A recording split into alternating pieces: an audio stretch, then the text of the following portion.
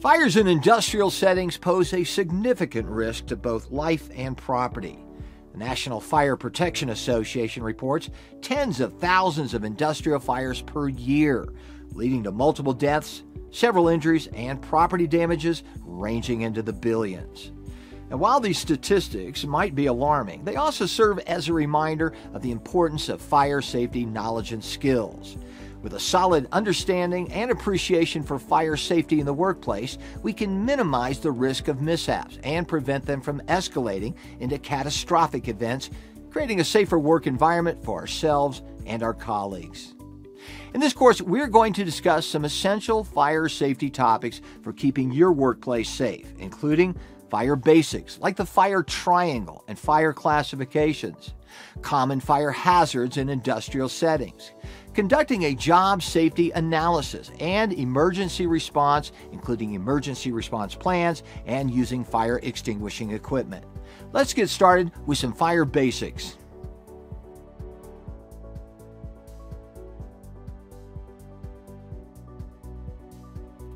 Before we dive into fire prevention and response, it's important that we understand some fire basics. By knowing what causes fires and the various types of fire classifications, we'll be better equipped to handle a range of fire-related emergencies. First, let's discuss the fire triangle. Now, a fire needs three things to ignite and sustain itself: fuel, heat, and oxygen. Now, a fire can start and continue to burn so long as these three elements are present. Naturally, by removing any one of these elements, we can then extinguish a fire. But not all fires are the same, and the methods used to put out a fire will depend on its particular fire classification. Fires are grouped into 5 classifications based on the type of fuel or heat source involved. Now, understanding these classifications will help you determine the most appropriate method for extinguishing them. Class A fires are the most common fire classification. These fires involve common combustible materials such as wood, paper, and cloth. Water or dry chemical fire extinguishers are best suited for Class A fires. Now, it's important to note here that only Class A fires should be put out with water, as water may pose additional risk if used to extinguish fires of other classifications. Class B fires are fueled by flammable liquids and gases like propane, oil, or gasoline. Class B fires can spread quickly and easily and should not be extinguished with water. They are best extinguished by smothering with dry chemical extinguisher or removing oxygen with a CO2 extinguisher. It's important to note that Class B fires are distinct from grease or cooking fires, which are categorized separately. Class C fires involve electrical equipment such as power systems, lighting, computers, and appliances.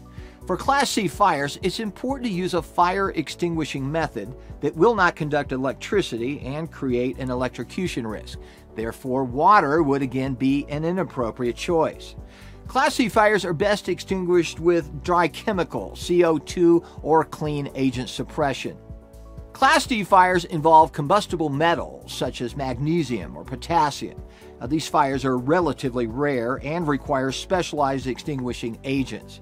You should not try to put out a Class D fire unless specifically trained and authorized to do so. Now, lastly, Class K fires involve cooking oils and fats typically found in kitchens. Class K fires can also spread quickly and are easily made worse by adding water. As such, wet chemical extinguishers are most appropriate for these fires. If you do encounter a fire that you're authorized to extinguish, be sure to check the labeling on the available fire extinguishers to ensure that they're suitable for the type of fire you're dealing with. The labeling should clearly indicate the fire classifications that the extinguisher is designed to handle. In many workplaces, you'll find a multi-purpose ABC dry chemical fire extinguisher. Now, these fire extinguishers are suitable for extinguishing any fire from the most common fire classes, A, B, and C.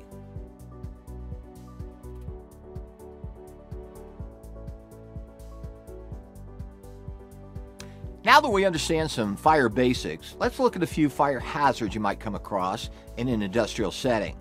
By learning how to quickly identify and address these hazards, we can prevent a fire before it occurs.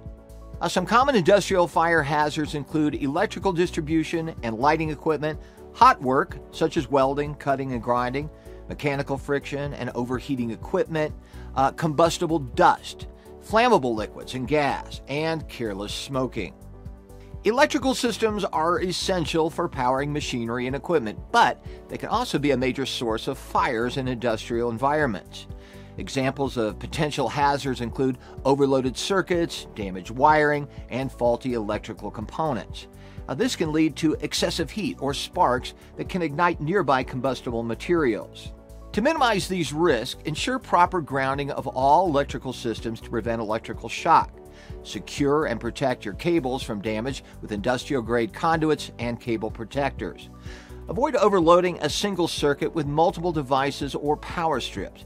Never rely on extension cords for long-term use, as they can deteriorate over time. And conduct regular inspections and maintenance of electrical systems to identify and address issues early. Hot work is any activity that generates flames or sparks, such as welding, cutting, or grinding. If not handled properly, these heat sources can easily ignite nearby flammable materials and start a fire. To prevent hot work-related fires, maintain a safe distance between hot work and flammable materials.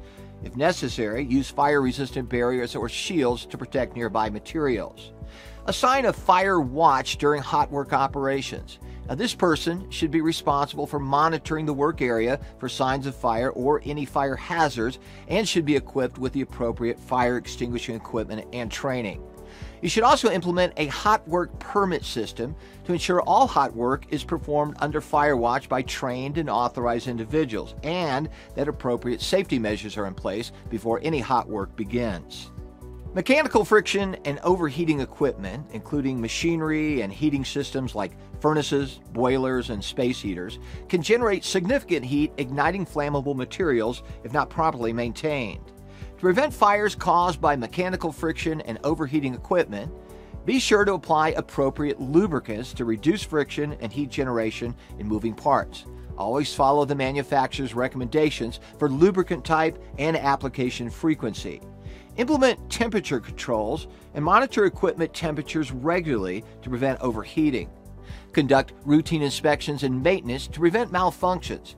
Clean combustible debris and replace worn or damaged parts. Enforce good housekeeping practices to maintain a safe distance between equipment and combustible materials. Combustible dust is any combustible material that has been shaved, ground, or processed into fine particles, including wood, paper, textile, fibers, sugar, flour, and even some metals. If your workplace processes create dust or use powders, you might face a combustible dust hazard. Combustible dust might accumulate on surfaces and equipment or become suspended in the air. These fine particles are often more combustible than their solid forms and can easily catch fire. When airborne, they even pose a risk of a dust explosion. To minimize the risk of dust-related fires, you should implement a hazardous dust control, housekeeping, and inspection program to minimize dust generation and prevent dust buildup both on work surfaces and in the air. And where appropriate, install a dust collection and filtration system to regularly remove airborne combustibles. Flammable liquids and gas can ignite quickly and spread rapidly. These include gasoline and other fuels, cleaning solvents, and other chemical products used or stored in the workplace. Improper handling or storage can result in leaks, spills, or vapor release, all of which can easily catch fire if exposed to a source of heat. To minimize the risk of fires involving flammable materials, be sure to store any flammable liquids or gases in approved containers and safety cabinets, and kept far away from any ignition sources and emergency exits. Safety cabinets should also be clearly labeled with flammable, keep fire away, and always follow the manufacturer's guidelines for safe handling using personal protective equipment as needed when working with these materials. Smoking poses a significant fire hazard in the workplace, as carelessly discarded cigarettes and other smoking material can easily ignite nearby combustibles. To prevent smoking-related fire hazards, install clear signage such as no smoking or no open flames in areas where smoking is strictly prohibited, and clearly communicate these rules with all employees. Establish and enforce designated smoking areas that are well away from any flammable materials, work areas, and storage locations. These areas should be clearly marked as smoking areas and be equipped with the appropriate ashtrays and receptacles for extinguishing and disposing of smoking materials. Always ensure cigarettes, cigars, matches, and any other materials are fully extinguished before disposal, and only dispose of them in the appropriate receptacles, never with the regular trash.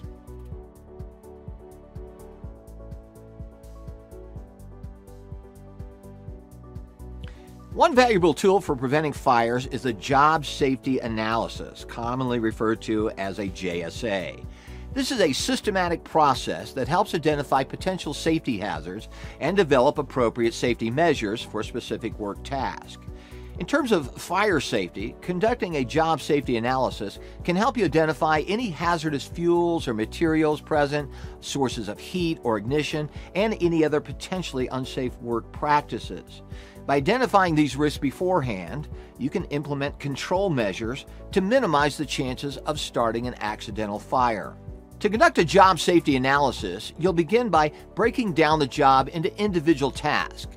Now, this can involve a detailed account of all the individual actions taken by a person to complete the task, including everything from preparing and transporting certain tools or materials to turning on and using equipment or any other action taken in the process. You'll then identify and assess any potential hazards associated with each individual task.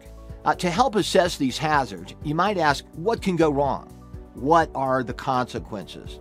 How could it happen? What are other contributing factors? And how likely is it that the hazard will occur? Based on your assessments, you should then develop and implement control measures to minimize the identified risk. Remember, job safety analysis can and should be done regularly for all tasks, updating as needed to maintain its effectiveness and address any changes in the work process or environment.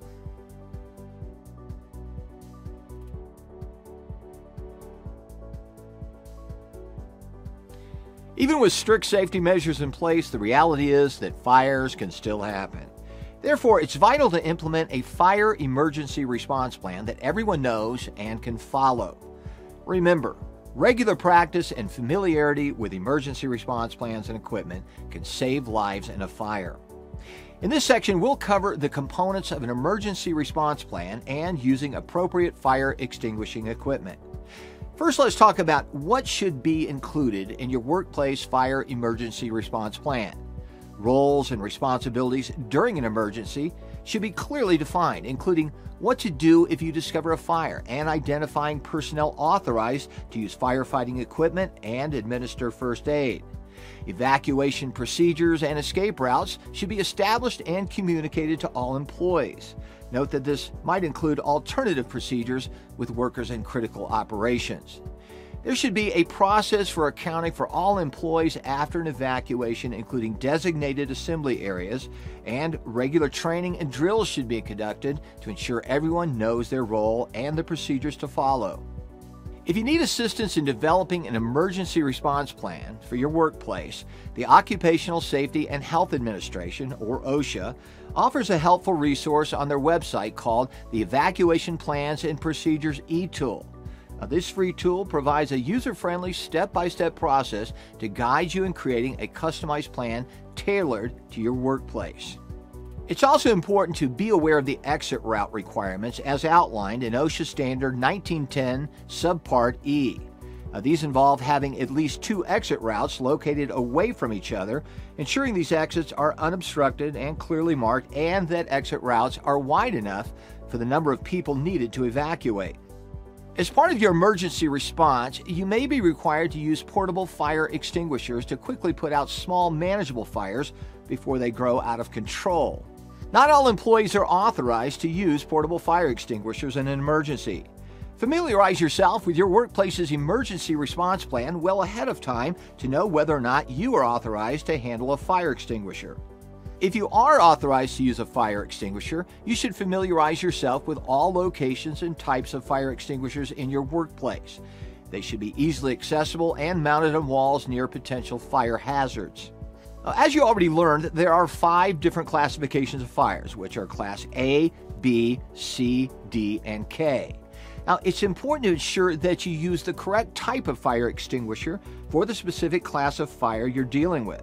Before using a fire extinguisher, always double check the label to confirm that it's appropriate for the fire class in question.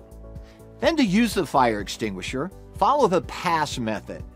Pull the pin. This will break the tamper seal and allow you to operate the extinguisher. Aim at the base of the fire. Target the source of the flames rather than the flames themselves. Squeeze the handle.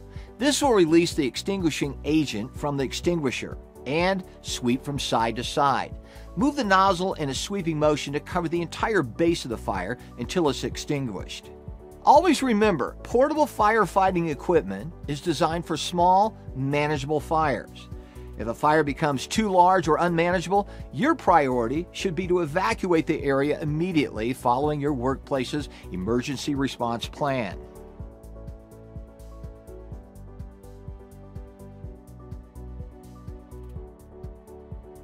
As we wrap up this course on industrial fire safety, let's take a moment to reflect on the key topics we've covered. We discussed the fire basics, including the fire triangle of fuel, heat, and oxygen, as well as the 5 different fire classifications and their relevance to extinguishing a fire.